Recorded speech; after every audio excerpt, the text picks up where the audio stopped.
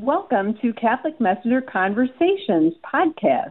This is a podcast of the Catholic Messenger newspaper, and today we are excited to have as our guests Father James Flattery and Deacon Andrew Rowland-Buehler, who have just been recently ordained, Father James to the priesthood and Deacon Andrew to the diaconate. And this just happened last weekend, I think it was June 6th, under very unusual circumstances during this period of the coronavirus pandemic. And so I wanted to go ahead and ask a few questions of the two of you, if I could. And I think I want to start with Father James, first of all. How would you describe your ordination to the priesthood in your hometown church, Immaculate Conception in Colfax? And how did that celebration compare to what you anticipated a year ago when you were ordained a deacon at Sacred Heart Cathedral in Davenport? Yeah, well, thanks for having me on the podcast, Barb. I would say definitely it was a bittersweet experience being able to be ordained in my home parish. It's something I never would have imagined, potentially happening 6 years ago. It was great to be able to be ordained, with my local pastor and Deacon Joe Dvorak and some of the others.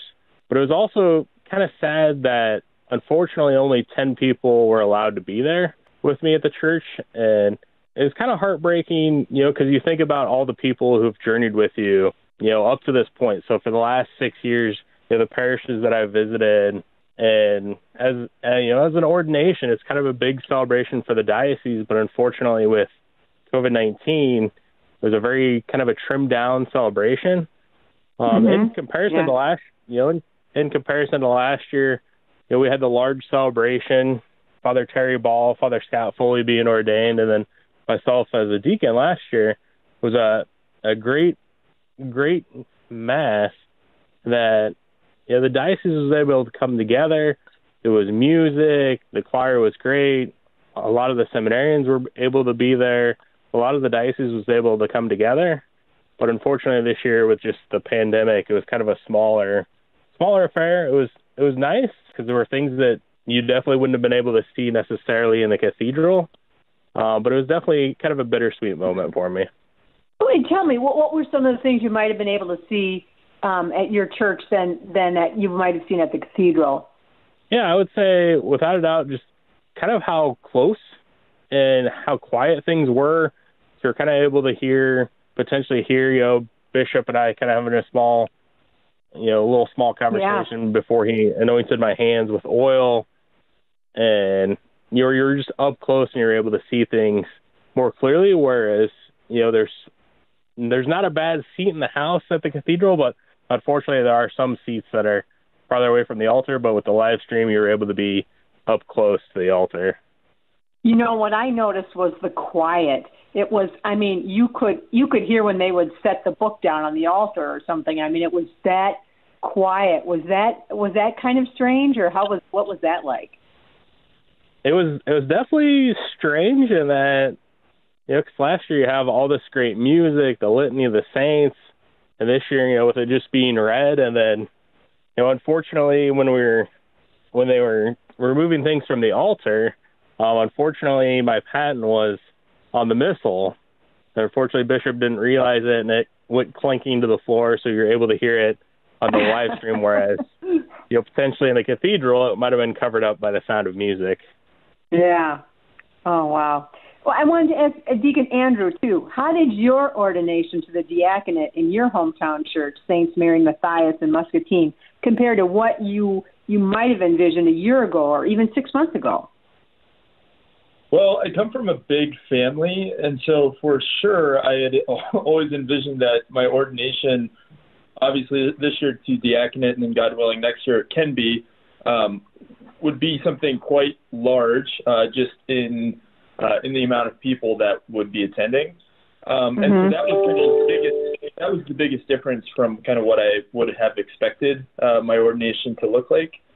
But I got to say, having the opportunity to have made those promises and to be ordained at my home parish in Muscatine, where I've received all of my sacraments thus far, was a real blessing and something that, just a few months ago I didn't think was going to be the case. And so looking back on it, I think that was a real gift to be able to take this next step towards the priesthood and ministry in the diocese. At kind of the place where it all started for me at my baptism. That is so cool. I mean, it's exciting. It's still, no matter how it looked different, it's still, I mean, it was the ordination. Both of the ordinations had to have been just such a beautiful milestone in your lives. I mean, I can't even imagine how special that must be that, in the essence, stripped down to its very essence, it is, it's that sacrament, and you guys embrace it, and we are so grateful. The Catholics of the Diocese of Davenport, I think I can speak on behalf of all of us for that. So I wanted to ask both of you, what were some of the highlights of your Mass of ordination? And why don't I start with Father James? I would say definitely some of the big highlights for me were just probably the first one would have been when Father Jake Greiner, my vesting priest, came and invested me for the first time as a priest. It was a very powerful experience, putting the stole on in the chasuble. Yeah. Wow. That's cool. Yeah, and then I'd also say just being able to confect the Eucharist for the first time with Bishop Zinkia, Father Sia, Father Jake Greiner, and then Father Ron Hodges was a very incredible and powerful experience for me as well. Wow, that would have been really cool. How about you, Deacon Andrew? What were some of the highlights for you?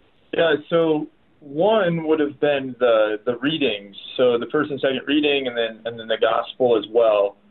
Just kind of felt almost with the absence of a full church, and then Deacon McDonald, who's a good friend that I've known for quite a long time, and he's the deacon at my home parish in Muscatine. When he was proclaiming the Word of God, just kind of, him looking at me during certain verses and whatnot. And so I found the liturgy of the Word to be quite profound and special. And then additionally, the litany, which, and Father James already mentioned this, obviously the litany is such, when the man to be ordained is lying prostrate, it's a pretty powerful moment in the liturgy, I think for everyone, but specifically for the person being ordained. So to not have that chanted, is a bit of a loss, but I was able to insert some special saints who have been special to me throughout my own life, and then the patron saints of a lot of my siblings that weren't able to attend the ordination in person, and so I found that to be a nice way of kind of bringing them along inside the church. Oh, that is so cool. So you had the patron saints in mind of your siblings. Don't you have like 10 siblings or something? There's only 5 of us, but so I did my siblings, and then I have a couple nephews and a niece, and then in-laws as well. So I was able to, I think, mostly get them all covered, which was, very nice. Oh, that's awesome. That is terrific. I wanted to ask both of you, how did wearing a face covering affect your experience of the sacrament of ordination? I realize that's not a huge deal, but I have to admit, as someone who was watching it live stream, it was kind of unreal to see that. I mean, to see all these people in face masks, and you just don't see that at an ordination or even at, Mass for the most part, but we haven't been at Mass for a while. So I just was wondering what your experience was like with that, and was it hard to breathe or to speak or to understand what someone was saying? I mean, maybe I'm exaggerating on that, but what was that like for each of you? Deacon Andrew, what was that like for you? Well, obviously our faces express so much emotion, and at an ordination there's plenty of moments where emotions kind of run high, whether that be in a serious vein, but then also kind of the joy that you are experiencing. And so I always kind of felt like that wasn't able to be expressed, especially when it's over live stream as well. So, at moments afterwards, when I was smiling, it was like, well, I don't know if people could even tell I was smiling. And so things like that. And so I would say that was kind of weird, of just kind of feeling almost I don't know, you were kind of hidden in a certain sense. But beyond that, as far as like speaking and comfortability and whatnot, I didn't experience too many issues. Oh, that's good. I suppose you could have had like a smile and a marker on your face, because that would have been probably sacrilegious. But Right. No. What about you, Father James? What was that like for you? I would definitely say a lot of things, kind of like what Andrew was talking about, where there's a lot of joy within an ordination mass, but unfortunately, with wearing masks, you're not able to see a lot of the smiling faces, and with it just being hidden with face covering. There's definitely some times where it can seem like some things can be muffled when you're wearing a mask. Definitely, probably I'd say a week before the ordination, I was just practicing being able to celebrate Mass in anticipation of ordination, and just practicing with having a mask on and getting the proper positions. Oh yeah, that would be a challenge. I didn't think about that. That would have been kind of embarrassing, I guess, maybe. But that never happened to either one of you. The masks stayed right where they needed to be, didn't they? Yep. Correct. And I was super thankful that seminarian Dane Dickinson was actually the one to be able to make masks for the priests in the diocese. He was able to make a mask for me, which was really cool, and that he made them look like a Roman collar for the face mask. Cool. So I thought that was really cool. Yeah. Oh, that's awesome. Did he have to do some sewing for that, or what? I didn't see how that was done, but maybe not.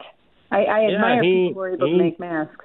Yeah, he actually did a lot of sewing during his time at the Chancery after our academics ended from Mundelein, with Mundelein closing down early and sending us back to the diocese. He was able to have some free time after school got out, but before he started his summer assignment.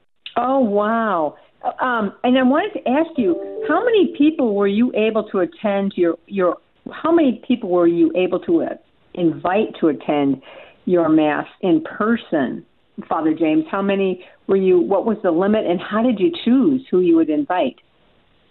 Yeah, so the limit was 10 people, which included myself as well. So you had 3 individuals from the diocese that were going to take spots. So you needed a spot for Bishop Zinkula, Father C, the vocations director, and then an MC to just ensure that the liturgy flowed smoothly.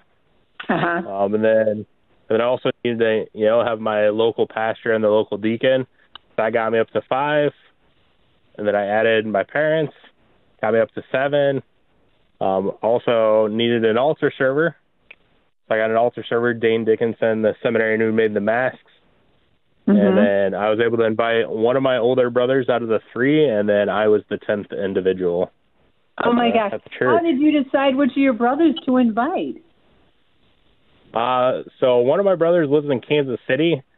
So for that one, it was kind of an earlier kind of a discussion of, well, it might be kind of a long drive. At this point, I wasn't sure what the ordination was going to look like back in the later part of April when we were just trying to go through logistics and planning it. So then I went right down the list since he's the oldest, and I went to the next oldest and invited my brother Paul. Wow. And was there, for both of you, was there a lot of extra planning that went into, even though it was a more simplified ordination? Did it take more planning, or is that hard to say because you didn't have the traditional, the celebration or the typical celebration? Or is that hard to say? Father James? Really, obviously we're blessed. So Deacon Frank Agnoli kind of took care of most of the planning from the diocesan standpoint. And so really,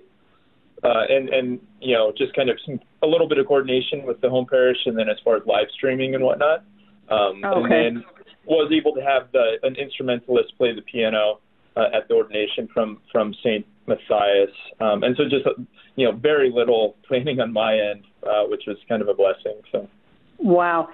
Deacon Andrew, I wanted to ask you too, how did you decide who to invite to your ordination?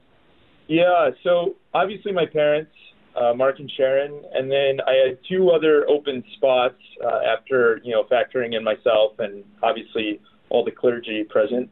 And so I invited my paternal grandparents, Carl and Mary, and Ron Bueller, and which was a blessing. So obviously, they're both very healthy 80-year-olds, but they've been quite hunkered down for going on a few months now. And so they've been obviously watching who they've come into contact with and all that. And so for them, it was a real blessing to be able not only to leave the house, but to be there present at the ordination. And so that worked out really well because I wanted them to be there for sure. And then I didn't want to have to get into the decision of which siblings to invite and which ones didn't get to come, because that would have obviously probably caused me more problems down the road. So yeah.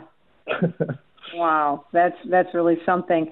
How did you feel, both of you, how did you feel about people watching your ordination mass online in real time? Did you think about that, or did you watch it afterwards? What about you, Father James? So I was really excited that we were able to live stream the ordination mass with Mundelein, where I went to school at. We have a teaching parish, so I had helped out the teaching parish for the last 3 years. So I was really thankful that we were able to have a live stream. So did you have a lot of people from the live stream watching then? People from all over your 6 years of journeying to the priesthood? Yeah, I'm not sure on the figures for how many people joined the live stream, but I know that there were definitely parishioners back in Chicago that were watching the live stream, which I was very thankful for. And then it was really cool just to have, people that may not have been able to attend an ordination before be able to tune in and watch an ordination live. I thought was really nice. That's very cool. Deacon Andrew, what about you? What was that like for you to have your ordination mass live streamed? Yeah, so it wasn't really something I thought about much during the ordination itself. Kind of blessed in Muscatine, they've had a pretty good system for live streaming up and running. So, that's good. So that was great. And like Father James said, it did give the opportunity for a lot of people who otherwise probably wouldn't have been able to make it back to Iowa for the ordination to participate in it and to witness it through the internet. And so I think for that aspect was, really, really awesome, and very glad that it was able to kind of go quite seamlessly so that others who wanted to be involved and witness it were able to do so, even though it was through the internet.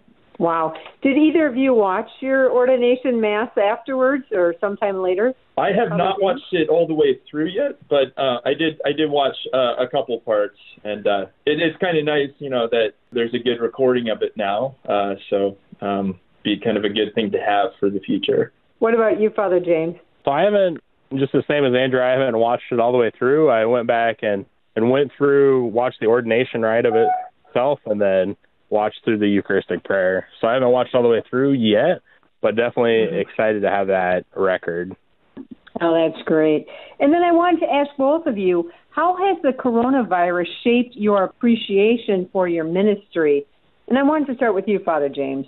It's definitely an interesting experience in that we had to kind of come back to the playbook and kind of look at how do we minister now to individuals who are now, stuck in their homes, people aren't able to go out, canceled, and just how we've been able to now kind of switch more of the ministry opportunities more online, whether that's through Zoom meetings or Facebook Live or different things like that. One of the exciting things that I was just talking about with Father Ron Hodges, my local pastor, was how many people are now watching the live stream of Mass that, haven't been to Mass potentially in several months to years. Wow. That's pretty amazing. How about you, Deacon Andrew? How's this shaping your appreciation for ministry, this whole unusual time?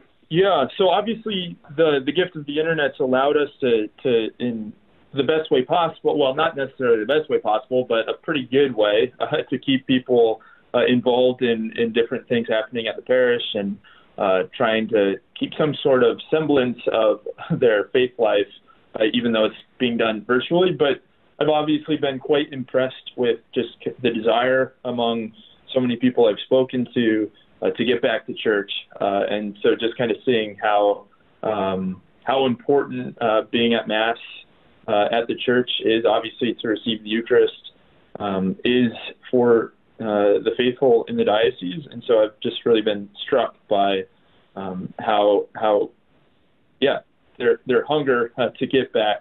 And obviously we make do in the meantime through the internet, but hopefully we'll be back together soon. So. That's awesome. And I'm wondering, what are you doing in your ministry this summer? I'll start with Father James. What are you doing this summer? Yeah, so currently until July 1st, until I begin my assignment down in Burlington and Dodgeville, right now I'm celebrating Mass in my home parish with my local pastor, Father Ron Hodges. This weekend I'll be celebrating Mass at the Newman Center. And then the following weekend I'll be in Riverside, Richmond, Wellman. And I'm also helping to cover vacation for a priest. So just being able to get out to some of the areas of the diocese that, I might have been for a summer or have a connection to, and be able to celebrate Mass there and connect with people. Well, I've got a question, though. Okay, so we haven't started Mass yet, have we? Public Masses in our diocese? Correct. So is this anticipation of being able to do that? Because if we're not celebrating public Masses, why would you, this is maybe a dumb question, but why would you need to go out and help in parishes where they're not able to go to Mass? Yeah, so for the parishes that I'm going to be going to help out at, they all live stream the Masses. Oh, okay. Good point. Yeah. And then hopefully by the end of the month, we'll get some good news and we'll be able to resume public Masses, but it's kind of all up in the air right now. If we don't resume, then it'll definitely be through the live stream. And then after we resume public Masses, I believe that the parishes that I'm going to be helping out at will still live stream the Masses for those that, don't feel like it's safe for them yet to come to the parish. That way they still can feel connected. Oh, that makes sense. And Deacon Andrew, what about you? What are your plans this summer? Yep, so I'm currently in Riverside helping out there, and then Wellman and Richmond as well. And so this is my third day here. And obviously we're kind of in the process of when we get the go-ahead to start having public Masses again, trying to make sure we're prepared to do so in a safe and good way. And so right now that's kind of where we're focused. And then as I get more settled in, we'll kind of see what other opportunities will present themselves. Obviously it's not kind of a normal deacon summer, because it would be great to be, going to people's houses or having meetings at the church and whatnot. And just the situation isn't gonna allow that. And so obviously there'll be some room for creativity to make it a good first summer of ministry. Oh, that's exciting. And Father James, what are you looking forward to most in your first assignment as parochial vicar, serving at Divine Mercy Parish and St. Mary Parish in the Burlington, West Burlington, and Dodgeville area? I'd say the biggest thing for me is just being able to walk with people in their faith journeys, and then being able to provide them with the sacraments to help them along on their faith journey, to really strengthen and build their relationship with Christ. And then I'm also really looking forward to helping out at the Catholic school there in Burlington, Notre Dame, and just being able to really hopefully influence a lot of people's lives, and I'll help them to build their relationship with Christ, I would say. Oh, that's great. Deacon Andrew, what about you? When will you return to seminary, and what are you looking forward to in this final year of formation leading up to the priesthood? Yeah, as it stands right now, the last week in August is when I'll head back up to the Twin Cities for my final year up there of seminary. And yeah, it'll be great to obviously serve at the seminary as a deacon in the different ways in which we'll be called on to serve the other seminarians and in leadership capacities, and then also to be a deacon at my teaching parish where I've been the last few years, to be able to do more there. And so I'm looking forward to all the different opportunities that are provided through that. Oh, that's cool. Where is your teaching parish? I'm in Maple Lake, Minnesota, St. Timothy's Church. And so it's in a small town, I think quite similar to a lot of towns in our diocese of about 2,500 people. Awesome. But it's a pretty Catholic town, so it's a pretty vibrant and young parish. So. Oh, that's great. I grew up in the Twin Cities. I grew up in St. Paul, I think pretty close to where you go to school there. Oh, nice. Great. Yeah. Great. Yeah.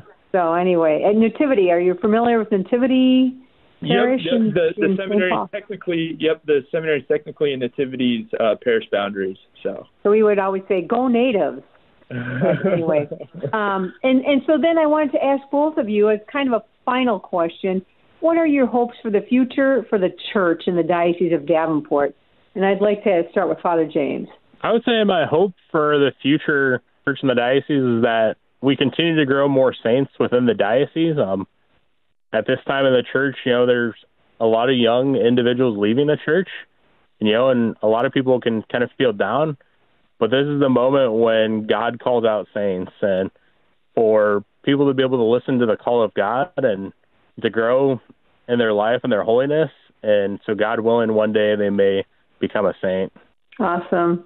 How about you, Deacon Andrew? What are your hopes for the future of the church in the Diocese of Davenport? Obviously we have a proud history of being the Catholic Church in our area of the state.